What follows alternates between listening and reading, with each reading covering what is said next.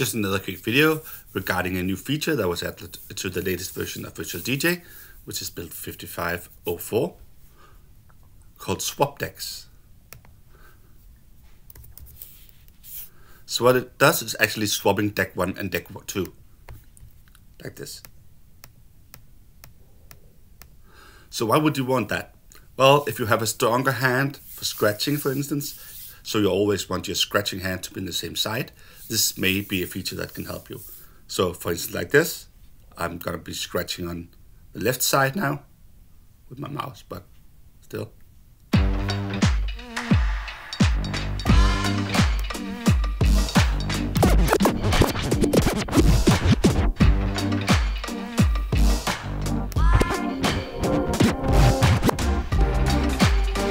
And now I want to scratch the other track, but still on the left side. I swap them, and I continue scratching. Like that. So that's the swap deck feature. And it works for deck 1 and deck 2.